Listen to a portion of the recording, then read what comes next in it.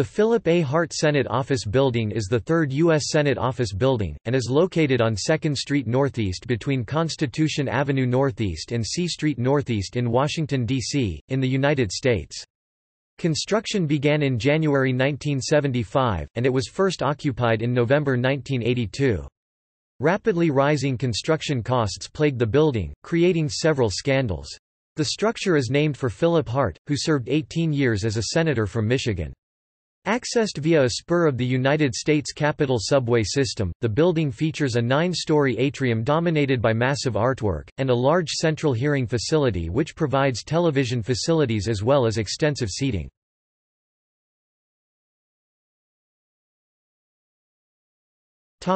Design and construction. The Dirksen Senate Office Building was intended to occupy the entire block bounded by 1st Street Northeast, Constitution Avenue Northeast, 2nd Street Northeast, and C Street Northeast. However, due to the resource and financial demands of the Korean War, the building was scaled back and occupied only the western half of this area. In 1969, Congress voted to acquire the eastern half of the block for a new Senate Office Building. Originally, the Senate intended only to build a $21 million $127,104,355 in 2017 underground parking garage here. That effort was approved in June 1971. But in May 1972, the Subcommittee on Buildings of the Senate Committee on Public Works approved a plan to construct the new Senate Office Building above the parking garage. The building's cost was estimated at $48 million $290,524,240 in 2017 in June 1972. The full Senate approved the building plan in September 1972, but by then the building's estimated cost had risen to $53.5 million $313,509,149 in 2017. In April 1973, the architect of the Capitol awarded the architectural design contract to John Carl Warnick, a nationally prominent architect working in the District of Columbia who had helped save Lafayette Square and designed the John F. Kennedy grave site. Warnick's design for the building was approved by the Senate Committee on Public Works on August 8, 1974. Warnick was given just 2 weeks to come up with the cost estimate, which the architect of the Capitol later claimed was far too little time to generate an accurate cost forecast. By the end of the year, the estimated cost of construction had risen to $69 million. Ground for the new structure was broken in January 1975, and by the time ground clearance began in April, the building's cost had risen to $84 million, $382,649,351 in 2017. The poor and uneven condition of the soil at the site caused delays in the excavation, and major cost increases. When the foundations were finished, it was discovered that many of the anchoring bolts were misaligned and had to be replaced. This also added extensive new costs to the project. On August 30, 1976, the Senate voted to name the new office building the Philip A. Hart Senate Office Building in honor of retiring Senator Philip Hart, D. Michigan. Hart died on December 26, 1976, of melanoma, having declined to run for re-election the previous November. By August 1978, actual construction costs were now $85 million $319,443,878 in 2017 and were expected to top $122 million $458,495,918 in 2017.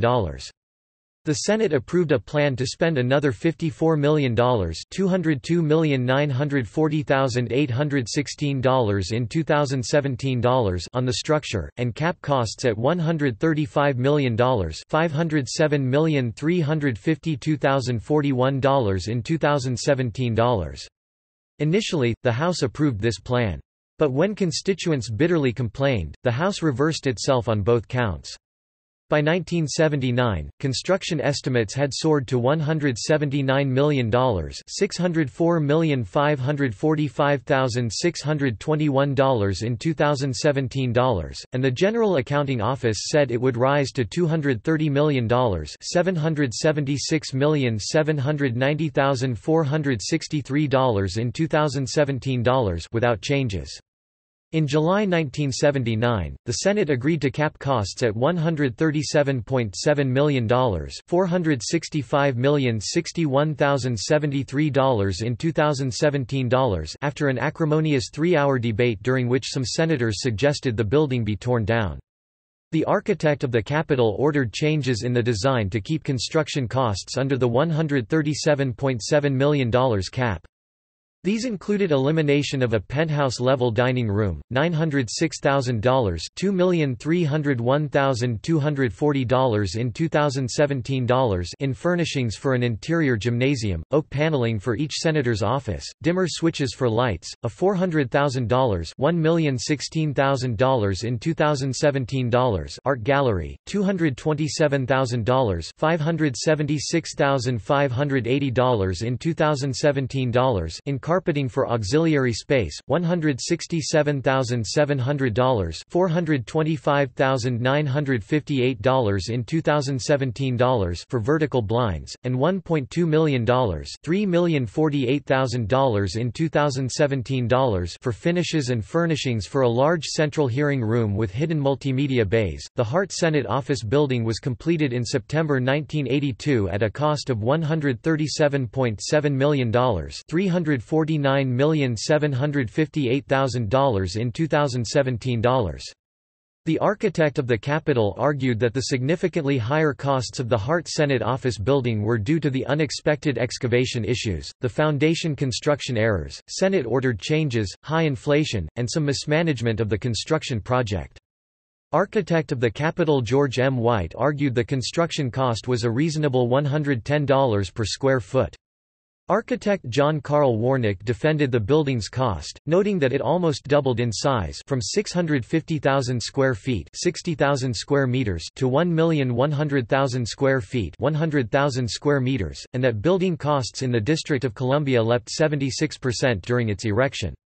Warnick dismissed allegations about Senate-ordered changes, saying these increased costs just 2%, and said that construction alone was just $107 million $271,780,000 in 2017 dollars, with another $28 million $71,120,000 in 2017 dollars coming from administrative costs, fees, and furnishings. He argued that excellent construction management held inflation in construction costs to just 67%, and that the building was erected at a cost of $97 per square foot, well below the costs of any other major public building built in the district during that period. However, the American Institute of Architects said commercial construction costs in Washington, D.C., ranged from $54 to $65 per square foot, and the Christian Science Monitor reported the cost of the building at $137.70 per square foot. The building was first occupied on November 22, 1982. The structure contained offices for 50 senators, but 25 of them refused to move into the structure. To save costs, the building gave each person a cubicle, rather than an office, which greatly upset Senate staff.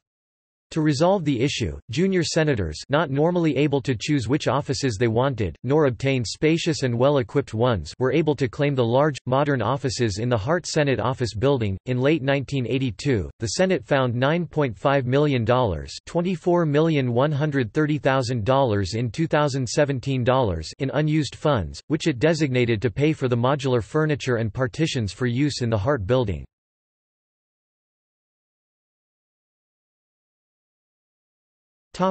Structure. The Hart Senate Office Building consists of 9 above-ground stories. The structure has 1 million square feet (93,000 square meters) of internal floor space, of which 333,000 square feet (30,900 square meters) is usable. Instead of the neoclassical architectural style of the Dirksen and Russell Senate Office Buildings, the Hart Senate Office Building is modernist. To fit within the context provided by the Dirksen and Russell buildings, Hart's building lines were designed to mesh with those of the earlier structures and the new building clad in dazzlingly white marble from Vermont. The marble was 3 inches (7.6 centimeters) thick, twice the usual thickness for an office building, and used to cover even the most mundane aspects of the structure, such as the mechanical shed on the roof. More than 8,961 short tons 8,129 t of marble were needed for interior and exterior use. To echo the courtyards of Dirksen and Russell, the Hart Building has an atrium covered by a vast skylight. The walls of the interior of the structure, including the atrium, are clad in the same white Vermont marble as the exterior. The atrium's floor, however, is rose-colored Tennessee marble. Walkways on the interior of the atrium provide access to each office suite. The public entrance to each suite is on an odd-numbered floor, with private staff entrances on even-numbered floors. Each office suite contains a private office for a senator which has outward-facing windows and has 16-foot (4.9 meters) high ceilings. Due to the building's layout, a workspace with identical ceilings and views is adjacent to each senator's office. Workspace elsewhere in the suite exists on a main floor and a mezzanine, connected by an internal stairs. This office space has unusually low 8-foot (2.4 meters) high ceilings. All workspace is generally free of columns and walls. A partition system consisting of oak frames covered in sound-absorbent fabric, designed and manufactured by Acoustical Screen Corporation, was designed for use in providing a flexible partition system in each office. These partitions were originally purchased for only a handful of offices, due to cutbacks in the building's furnishing budget. Each office also has a private restroom. Manhole covers in the sidewalks and streets nearby were made of bronze, to avoid unsightly rust stains from traditional iron manhole covers, the usual material. The interior elevator doors were also cast in bronze, and areas in the floors in suites, meeting rooms, and some public areas had removable panels and built-in tubing which allowed for the easy replacement or upgrading of electrical, telecommunications, and computer wiring. The cafeteria beneath the Dirksen Senate Office Building was doubled in size and extended beneath the Hart Building, which allowed the public to use for the first time during lunch hours. The structure's $137 million cost did not include furnishing, which Senate experts estimated would cost another $32.6 million, $82,804,000 in 2017 dollars. Unspecified changes made by Warnick led to $4.2 million, $10,668,000 in 2017 dollars in cost savings, however. These allowed certain items to be restored, such as the large hearing room, auxiliary area carpeting, vertical blinds, and the gymnasium equipment, now estimated to cost just $736,000, $1,869,440 in 2017 dollars. The cost savings also allowed the architect of the Capitol to build a tennis court on the building's roof. Below the structure is a 350-car parking garage. The building's design deliberately spared the adjacent Sewell Belmont House, a historic structure that serves as headquarters for the National Woman's Party and a museum about the women's suffrage movement.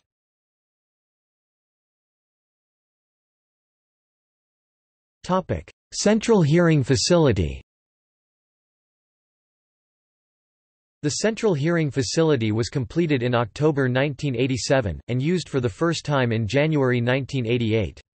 Located on the second floor of the Hart Senate Office Building, the two-story high room has studio-quality television lighting built into the ceiling.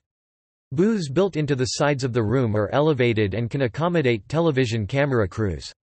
Above them are glassed-in booths where television reporters and news presenters can report from without disturbing the proceedings below. The central hearing facility is lavishly paneled and has a stone backdrop behind the dais. Public access to the central hearing facility is controlled via two foyers, accessible from the public hallways.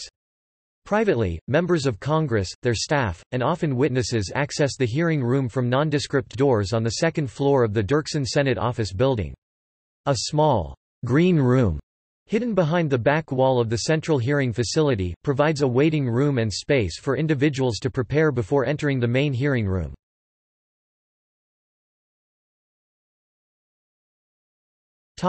Subway access.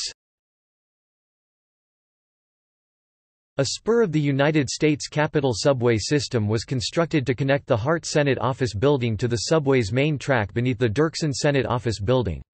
The spur opened when the new building did. In 1989, the Senate approved a plan to upgrade the subway beneath the Hart and Dirksen office buildings. The changes included 4 new cars capable of seating 25 people, up from 18, making platforms and cars wheelchair accessible, and automating these cars, eliminating the need for car conductors. The changes were expected to produce savings of $122,000 $241,249 in 2017 a year and cut waiting times to 2 minutes from 4. Transportation Group Inc. of Orlando, Florida, was paid $15.8 million $31,243,705 in 2017 and the architect of the Capitol received $2 million $3,954,899 in 2017 to design and manufacture the new subway cars and system. The system was finished in 1994.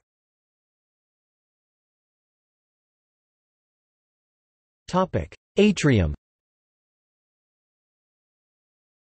The atrium in the Hart Senate Office Building is 90 feet (27 meters) high and capped by a lighting system and skylight. The skylight is actually 18 separate skylights, each of which has 9 panels. A 4-globe light fixture is suspended from each skylight. Each light fixture has an electric motor which can lower the fixture to the lobby floor so that bulbs can be replaced. Beginning in 2014, major renovations and repairs were made to the roof of the Hart Building. The roof had reached the end of its life and was replaced. The skylights, which leaked extensively and were causing damage to the building, were also replaced. To enhance the building's energy efficiency, solar panels capable of generating 148 kilowatts of solar power were installed on the roof. The entire roof project cost about $11.3 million $11,700,281 in 2017 dollars.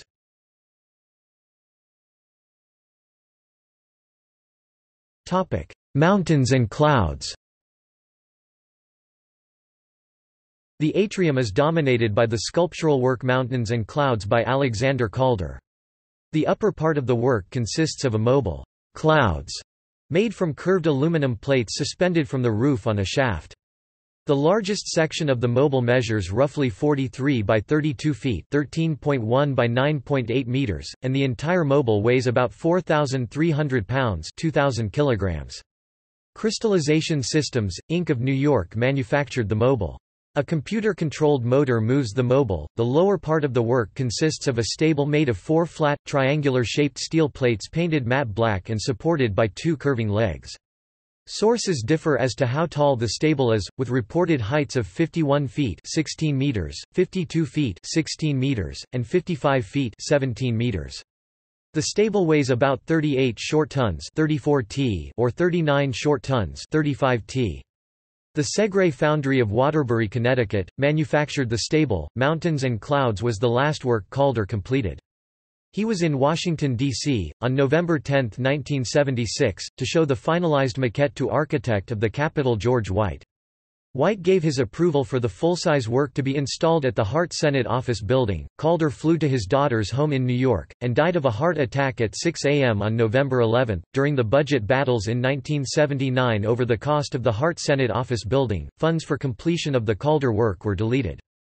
But Senator Nicholas F. Brady, who had been appointed to serve out the unexpired term of Senator Harrison A. Williams, who had resigned on March 11, 1982, after his bribery conviction in the Abscam scandal, decided in June 1982 to establish the Capitol Art Foundation. The foundation's goal was to raise funds for the placement of art through the United States Capitol complex.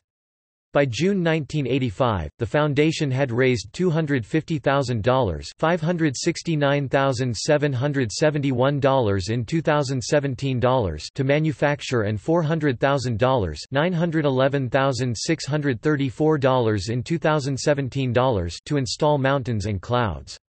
Most of the money came from billionaire art collector Paul Mellon and C. Douglas Dillon. The work was dedicated in a ceremony held on May 5, 1987. Some time after the installation of the work, the motor malfunctioned and the mobile portion of Mountains and Clouds stopped rotating. When this happened is unclear, with one source saying shortly after the work's installation and another saying about 2005. In 2015, Senator Chris Murphy began a fundraising effort to restore the mobile to operation. Mountains and Clouds is considered a one-of-a-kind work, as it is the only work by Calder to combine a mobile and a stable. He had mounted the forms atop one another before, but had never used them separately in a single piece as he anticipated to do with moving clouds and stationary mountains. Says Capitol Hill reporter Justin Cox, after the 2011 Virginia earthquake, there were concerns that the mobile might have become unsafe. It was lowered to the ground in 2014, and a complete safety check of the work conducted. It was restored to its suspended position in 2015.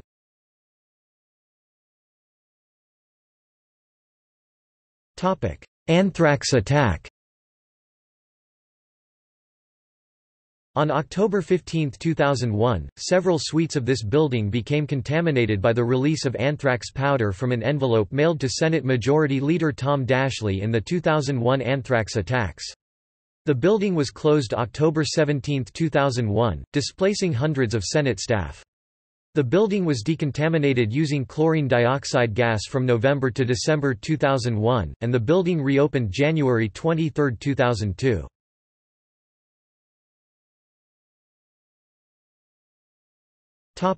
Committee offices.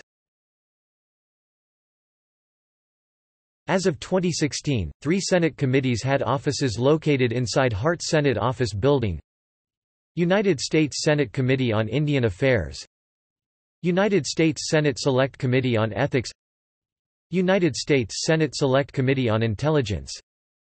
List of current U.S.